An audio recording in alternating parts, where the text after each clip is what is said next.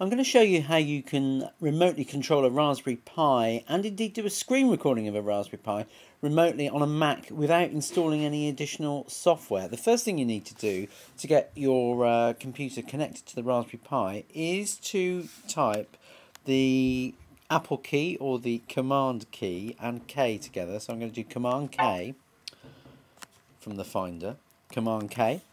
And then in the server address box, you need to type in vnc:// and then you need to type in the IP address on your local network of your Raspberry Pi.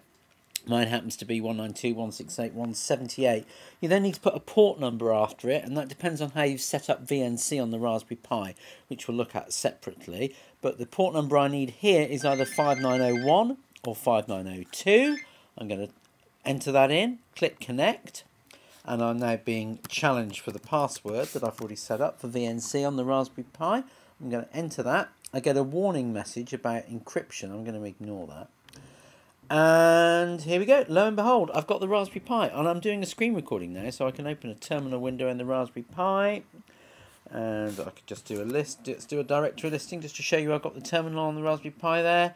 I can open some software. Let's open Scratch. And we'll see if we can get something going in Scratch on the Raspberry Pi.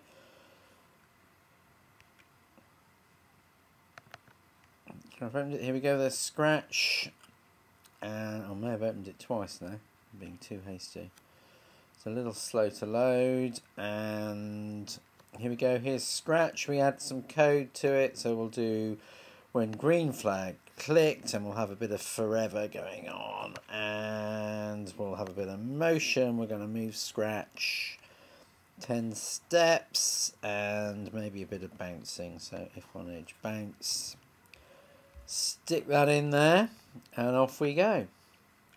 Okay, and we can see Scratch moving. This is all happening on the Raspberry Pi, not on the Mac, and the screen recording that I'm doing is just being done using QuickTime Player on the Mac. If you go to QuickTime Player, you can do new screen recording. You don't need any special software to do a screen recording on a Mac. One drawback from using this screen sharing method of looking at the Raspberry Pi on the Mac is that you cannot go full screen. You need other software, but I think you can use the normal VNC viewer for that. But anyway, this is quite cool. You're doing it without installing any extra software.